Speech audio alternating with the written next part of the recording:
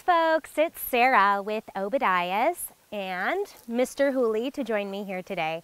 I want to talk to you guys about tax credits. So it's been a crazy year. It is officially 2021. We're about halfway through it, and there have been some tax credits released in the COVID bill that came out at the end of the year in 2020, and these are huge credits. So I want to talk to you guys about this. So it is going to be a 26% tax credit for any appliance that you purchase that qualifies for this tax credit. I will read you the exact excerpt from the EPA's website, but briefly first I just want to go through an overview of what it is. So any model that is 75% HHV or higher, which is high heating value, I believe, on the output. If it has 75% or higher, it will qualify for a 26% tax credit if it is purchased in the year 2021 and the year 2022.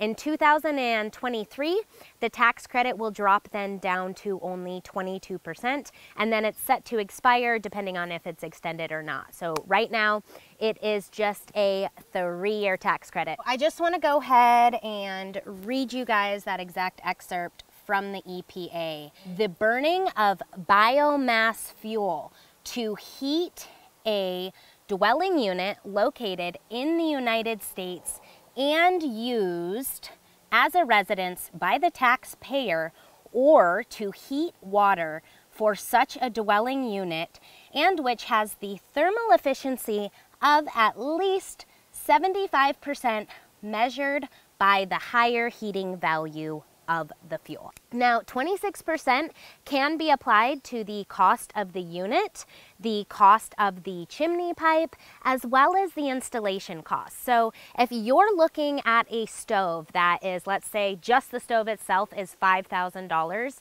a 26% tax credit is going to get you $1,300 back. Okay, so that is huge. When you add up the cost of, chimney pipe and installation, it really adds up. So if you guys are looking for a, wood heating stove, any type of biomass heating stove, this year, 2021 and 2022 are definitely the years to get that purchased, which is going to save you some money on your taxes. So I will have some other videos on tax credits going into a little bit more detail, so be sure to check those out as well. I'll talk to you guys about how to file them, etc., as well as what products are going to qualify.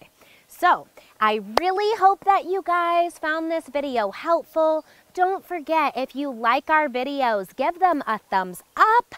Be sure to share them with your friends. Don't forget to subscribe to our channel. Thank you guys so much for watching. God bless and have a wonderful day.